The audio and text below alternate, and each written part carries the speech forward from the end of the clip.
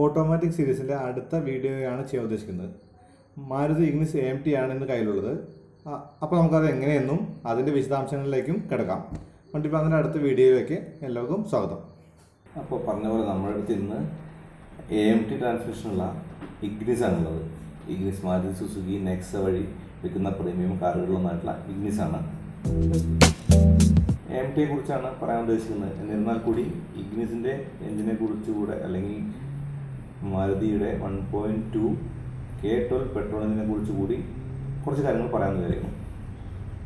സ്വിഫ്റ്റിലും ബലിനോയിലും ഡിസൈറിലും എല്ലാം കാണുന്ന അതേ എഞ്ചിൻ തന്നെയാണ് ഇഗ്നിസിനകത്തുള്ളത്. അത് മാരുതിയുടെ എഞ്ചിൻ തന്നെയാണ്. 4 cylinder K12 engine, normal engine, എല്ലാ വണ്ടിയിലുള്ള എഞ്ചിൻ.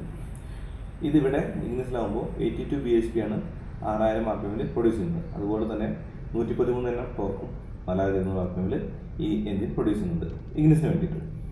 അത് 1 bhp കുറവാണ് ബലിനോയിൽ നിന്നും, 2 bhp സ്വിഫ്റ്റിനും ഡിസൈറിനും കുറവാണ്. പക്ഷേ ടോർക്ക് എന്ന് പറയുന്നത് 2 എണ്ണം മാത്രമേ കുറവുള്ളൂ. 825-860 കിലോ ആണ് ഈ ഇഗ്നിസ് ഉള്ളത്.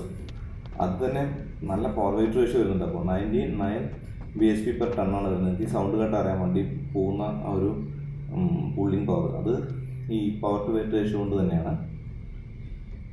എന്ന് വെച്ചാൽ നമ്മുടെ ഗ്രാൻഡ് ഐറ്റനും മേലേറ്റ് ഐറ്റൊക്കെ നിൽക്കുന്ന ആ ഒരു റേഞ്ചിനാണ് ഇഗ്നിസിൻ്റെ ഈ K12 എഞ്ചിനും നിൽക്കുന്നതെന്നാണ് ഞാൻ പറഞ്ഞു വരുന്നത്.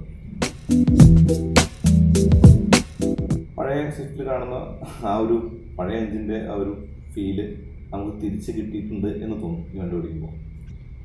ഇതാണ് എഞ്ചിനെ കുറിച്ച് പറയാനുള്ളത്. ഇനി ഗിയർ ബോക്സിനെ കുറിച്ച് പറയാം. അതിന് ഒന്നുകൂടി ഈ എഞ്ചിൻ്റെ 2-3 കാര്യങ്ങൾക്ക് പറയാം. ഇത് ത്രോട്ടിൽ റെസ്പോൺസ് ഭയങ്കര സൂപ്പറാണ്. എന്ന് വെച്ചാൽ കാല് ജസ്റ്റ് കൊടുക്കുമ്പോൾ തന്നെ വണ്ടിയും കയറിക്കും. ഞാനിത് പറയുന്നത് 100 bhp ഉള്ള ഫോർഡ് പിഗോ ആസ്പയർ ഓടിക്കുന്ന ഒരാളാണ്. അപ്പോൾ എനിക്ക് ആ കിട്ടുന്ന ഫീല് അങ്ങനെ തന്നെ നിങ്ങളോട് പറയാൻ പറ്റും. എനിക്ക് തോന്നുന്നു നിങ്ങൾക്ക് കാണാൻ പറ്റും വണ്ടി കയറി പോകുന്നത്. ഇതിനെ ആണ് നേരത്തെ ത്രോട്ടിൽ റെസ്പോൺസ് എന്ന് പറയുന്നത്. വലിച്ചുകൊണ്ട് പോകുന്നൊരു ഫീൽ AMTയിലാകുമ്പോൾ അതുണ്ട്. നമ്മുടെ AMT ലാഗ് ഒഴിവാക്കി ഞാൻ മാനുവൽ മോഡിലാണ് ഇപ്പോൾ ഓടിക്കുന്നത്. അതുകൊണ്ടാണ് നിങ്ങൾക്ക് ഈ ഫീൽ എനിക്ക് കാണിച്ചു തരാൻ പറ്റുന്നത്. ഇനി AMTയെ കുറിച്ച് പറയാം. ഓട്ടോമാറ്റിക് മാനുവൽ ട്രാൻസ്മിഷൻ, അതാണ് AMTയുടെ ഫുൾ ഫോം. എന്ന് വെച്ചാൽ AMTക്ക് മുഴുവനായി പറയുന്ന പേര്. ഇതിൻ്റെ പ്രവർത്തനം വളരെ ലളിതമാണ്. ക്ലച്ച് പെഡലും ഗിയർ ലിവറും, അതായത് ക്ലച്ച് പെഡലും ഗിയർ ലിവറും നമ്മുടെ വണ്ടിയുടെ ക്യാബിനകത്ത് നിന്ന് എഞ്ചിൻ റൂമിലേക്ക് പുനഃസ്ഥാപിക്കപ്പെട്ടു എന്ന് പറയാം.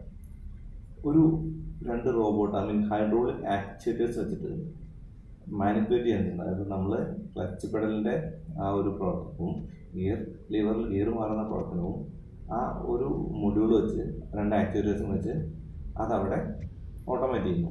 അങ്ങനെയാണ് ഗിയർ മാറുന്നത്. അതൊരു ECU നിയന്ത്രണത്തിലാണ് ചെയ്യുന്നത്. ഈ ഗിയർ ബോക്സിന് വേണ്ടി മാത്രമായിട്ട്, ആ മൊഡ്യൂളിന് വേണ്ടി മാത്രമായിട്ടൊരു ECU ഉണ്ട്. ഗിയർ റേഷ്യോ തന്നെയായിരിക്കും ഓട്ടോമാറ്റിക് എന്നുള്ളത്. എന്ന് വെച്ചാൽ മാനുവൽ ഗിയർ കയറി പോകുന്നുണ്ട്.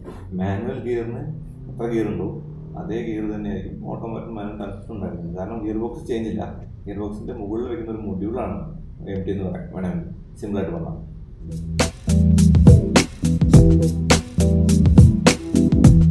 ഡി മോഡിലിട്ട് നമുക്ക് സിറ്റി ഡ്രൈവിൽ ആയാസരഹിതമായിട്ട് വണ്ടി ഓടിക്കാൻ പറ്റും. ലെഫ്റ്റ് പെഡൽ ഇല്ലാത്തതുകൊണ്ട്, ക്ലച്ച് പെഡൽ ഇല്ലാത്തതുകൊണ്ട് നമുക്ക് കാലെടുത്ത് ലെഫ്റ്റ് പെഡലിനകത്ത് വെച്ച് കഴിഞ്ഞാൽ വണ്ടി അങ്ങനെ ഓടിച്ചുകൊണ്ട് പോകാം. ലളിതമാണത്, വളരെ ആയാസരഹിതമാണെന്ന് തന്നെ പറയാം.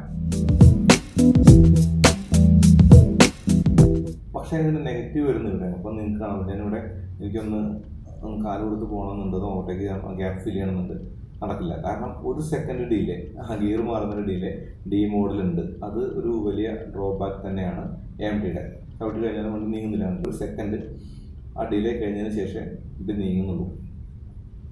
അത് കഴിഞ്ഞാൽ പിന്നെ കയറി പോകണം. അത് ഓരോ ഗിയർ ഷിഫ്റ്റിനിടയിലുമുള്ള ഈ 1 സെക്കൻഡ് ഡിലേ അത് CVTയേക്കാളും കൂടുതലാണ്. CVT റബ്ബർ ബാൻഡ് എഫക്റ്റ് എന്ന് പറഞ്ഞാൽ ആ എഫക്റ്റിനേക്കാളും കുറച്ചുകൂടി കൂടുതലാണ് ഈ 1 സെക്കൻഡ് ഡിലേ നമുക്ക് ഫീൽ ചെയ്യുന്നത്. അതൊരു നമ്മുടെ ഫൺ കില്ലർ എന്ന് തന്നെ പറയാം. ഡ്രൈവ് ചെയ്ത് പോകുമ്പോൾ അതൊരു ശരിക്കും നമുക്കതൊരു അരോചകമായി തന്നെ തോന്നും. എന്നിരുന്നാൽ കൂടി ഫ്യൂവൽ എഫിഷ്യൻസി എന്ന് നിങ്ങൾക്ക് സൗണ്ട് വരില്ല. ഇത് ഗിയർ മാറിയിട്ട് ആ 1 സെക്കൻഡ് ഡിലേ ആണ് കാണുന്നത് ഡ്രൈവ് ചെയ്യാൻ. ആ കാലം മറത്തിയിട്ട് ആ 1 സെക്കൻഡ് ഡിലേ കഴിഞ്ഞിട്ടാണ് ആ സൗണ്ട് നമുക്ക് കിട്ടിയത്. നല്ല മഴയാണ്. എന്നിരുന്നാൽ കൂടി നമുക്ക് നല്ല ഇന്ധനക്ഷമതയിലും വലിയ ആയാസവും ഇല്ലാതെ സിറ്റി ഡ്രൈവിനും എല്ലാം ഉതകുന്നൊരു ഗിയർ ബോക്സ് തന്നെയാണ്, ഒരു ഗിയർ സിസ്റ്റം തന്നെയാണ് AMT എന്ന് പറയാം.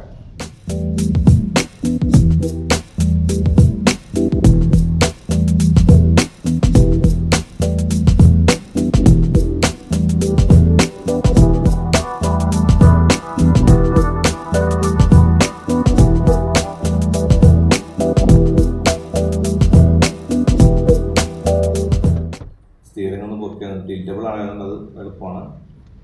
നിങ്ങൾക്ക് കാണാൻ പറ്റും, ഞാൻ മാനുവൽ മോഡിലേക്ക് മാറ്റിയിട്ടുണ്ട്. ഡ്രൈവ് 2 ആണ്. ഞാൻ ആക്സിലേറ്റർ ഒന്ന് പ്രസ് ചെയ്ത് നിങ്ങൾക്ക് കാണാൻ പറ്റും. അത് റെഡ് ലൈൻ ചെയ്യുന്നത് കാണാൻ പറ്റും. സ്പീഡ് നമുക്ക് എന്തായാലും കൂടുതൽ എടുക്കുന്നില്ല. ഞാൻ ചെറിയ ഗിയറുകളാണ് റെഡ് ലൈൻ ചെയ്തത്, അതുകൊണ്ട് സ്പീഡ് കൂടുതലില്ല, ലീഗൽ ലിമിറ്റ്സ് തന്നെയാണ്. ഇനി വണ്ടിയെക്കുറിച്ച് പറയാനുള്ള അടുത്ത കാര്യങ്ങളെന്ന് പറയുന്നത് റെവലിമീറ്റർ കട്ട് ഓഫിനെ കുറിച്ചും അല്ലെങ്കിൽ ഗിയർ ചേഞ്ചിൻ്റെ ഫ്രീക്വൻസിയെ കുറിച്ചൊക്കെയാണ്. അതിനു മുമ്പ് ഞാൻ വണ്ടി ഇവിടെ നിർത്തുകയാണ്. നല്ല മഴ ഉണ്ട്, എന്നാലും ഒരു എക്സ്റ്റീരിയർ ഷോട്ട് കൂടി കാണിച്ചു തരാം എന്ന് വിചാരിക്കുന്നു.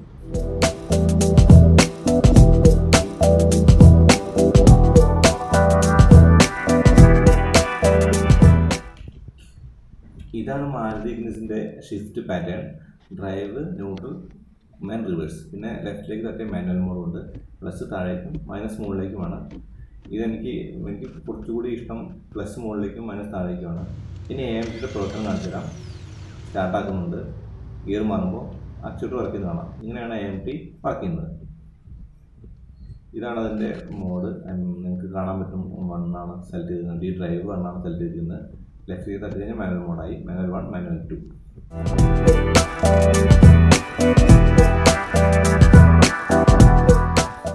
എക്സ്റ്റീരിയർ ഷോട്ട് കൂടി കാണിച്ചേക്കാം. റെഡ് കളർ ഇഗ്നിസ് ആണ്. Love it or hate it ഡിസൈനാണ്. എന്ന് മാത്രം പറയാം.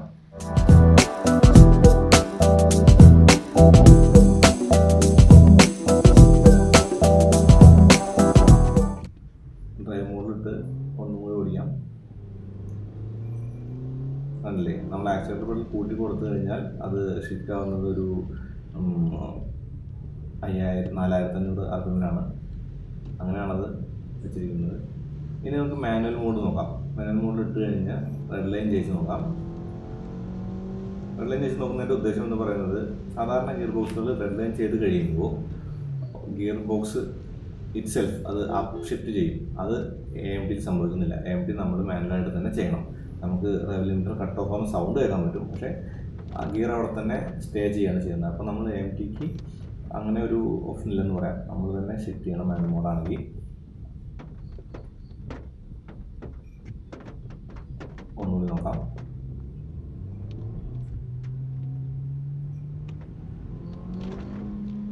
കണ്ടില്ലേ, 6000 RPM തന്നെ കീപ്പ് ചെയ്യുന്നത്. പിന്നെ നമ്മൾ മാറുന്നതനുസരിച്ച് മാറുന്നുള്ളൂ.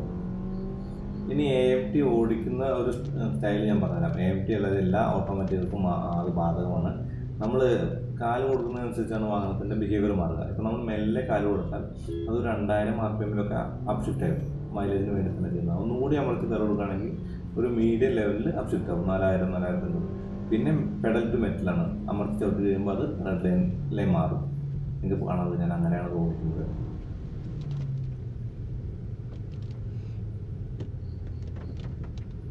ഈ മാനുവൽ മോഡ് ഓടിക്കുമ്പോൾ നമ്മൾ AMT കാണുന്ന എല്ലാ ഫോൾട്ട്സും അല്ലെങ്കിൽ എല്ലാ നെഗറ്റീവ്സും നമുക്കത് ഫീൽ ചെയ്യില്ല. കാരണം വളരെ എളുപ്പമായിട്ട് മാനുവൽ ഓടിക്കുന്ന പോലെ തന്നെ എന്നാൽ ടച്ചുപെഡൽ ഇല്ലാണ്ട് നമുക്ക് ഓടിച്ചുകൊണ്ട് വരുന്നുണ്ട്. ഗിയർ ഷിഫ്റ്റിൽ ആക്യുറേറ്റ് ആണ്. പ്ലസ് ചെയ്താൽ അപ്പോൾ തന്നെ ഗിയർ ഷിഫ്റ്റ് ആവുന്നുണ്ട്. അതുപോലെ തന്നെ ഡൗൺ ചെയ്യാനും പറ്റുന്നുണ്ട്. അതുവരെ എനിക്ക് തോന്നുന്നത് മാനുവൽ ഷിഫ്റ്റിൽ ഓടിക്കാൻ ഇഷ്ടപ്പെടുന്നവർക്കും AMT നല്ല ഓപ്ഷനാണ്. കാരണം സിറ്റി ഡ്രൈവിൽ നമുക്ക് ഡിമോഡലിട്ട് മെല്ലെ ഓടിച്ചു പോകാനും ഹൈവേയിൽ അല്ലെങ്കിൽ കുറച്ചുകൂടി സ്പീഡിൽ ഓടിക്കണമെങ്കിൽ അത് മാനുവൽ മോഡിലേക്ക് തട്ടി നമ്മൾ മാനുവലായിട്ട് ഷിഫ്റ്റ് ചെയ്ത് പോകാനും പറ്റുന്നൊരു ഗിയർ ബോക്സാണ് എന്നുള്ളതാണ് AMTയുടെ ഒരു വലിയ ഗുണമായിട്ട് എനിക്ക് തോന്നുന്നത്. സിറ്റിയിൽ ഓടിക്കുമ്പോൾ ഞാൻ നേരത്തെ പറഞ്ഞ പോലെ 2000 RPM തന്നെ ഓടിച്ച് പോകാൻ പറ്റും. ഡ്രൈവ് മോഡ് ഇട്ടാൽ അത് മൈലേജിന് വേണ്ടി അങ്ങനെ ചെയ്യുന്നതാണ്. പെട്ടെന്ന് തന്നെ ഷിഫ്റ്റ് ചെയ്ത് അപ്പ് ഷിഫ്റ്റ് ചെയ്ത് ഏറ്റവും കൂടിയ ഗിയറിലേക്ക് ഏറ്റവും പെട്ടെന്ന് തന്നെ ഷിഫ്റ്റ് ചെയ്യുന്ന ഒരു പ്രോസസ്സാണ് അത് ചെയ്യുന്നത്.